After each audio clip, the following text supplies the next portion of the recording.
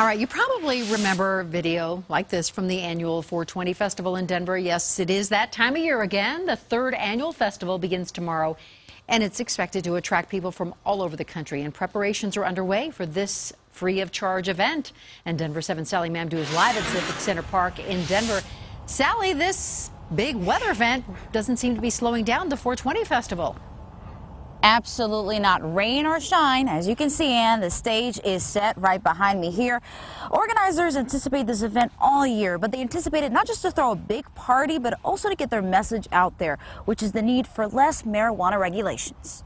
It's not legal federally. It's not legal to smoke in public. It's not legal to have a social club. It's not legal to smoke if you're in public housing. And chief organizer of Denver 420 Festival, Miguel Lopez, is hoping the annual festival changes these Colorado laws someday. What would be your 420 Festival vision in 2017? To have a conscious capitalist market where people are commercing as you would see any other event. Now, though, at least 80,000 people are expected to flock to Civic Center Park for a free concert.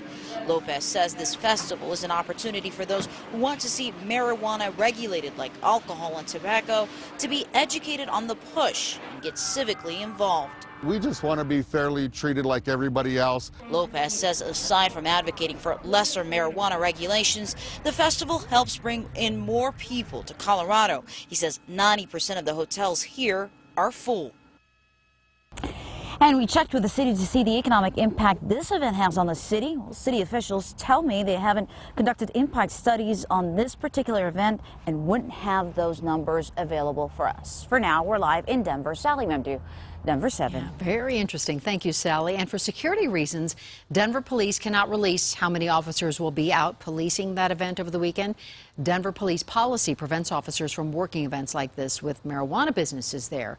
Organizers tell us they do have a security plan in place for the event.